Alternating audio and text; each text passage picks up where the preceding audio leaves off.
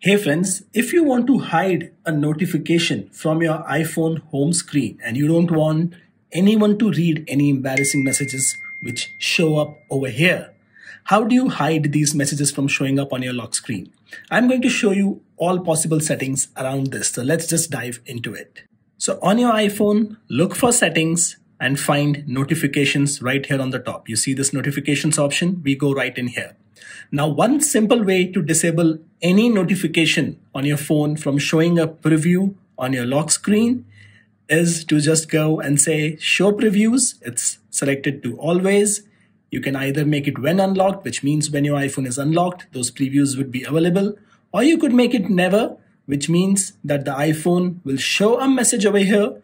It will show a notification, but it will not read the preview. It will not embarrass you with any messages being shown over here.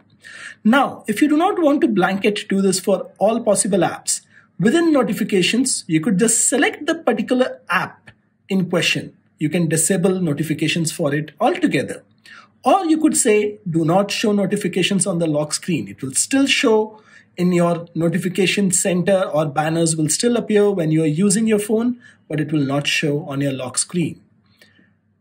You could also specifically disable previews for just this application. By going to show previews, you see always, which is the default setting, is selected. You can say never.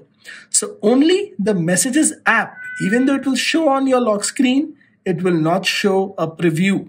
And all of your other apps will follow the rule which is given here, which is show previews always. So you have plenty of controls inside the notifications settings on the iPhone. All the best. Do let me know in comments if this helped you, and please subscribe to my channel. I really need it.